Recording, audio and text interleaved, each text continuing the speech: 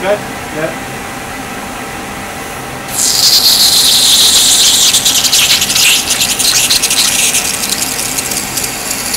Put it off the towel, isn't it?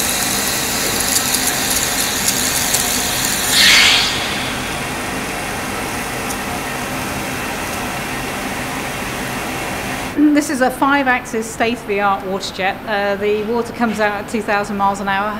It can cut anything, and believe me, it can cut anything.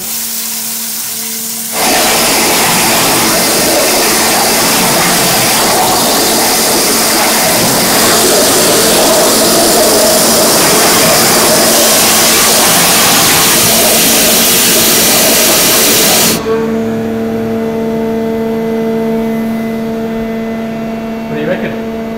Yeah, fine. Amazed. Solid sodium hydroxide.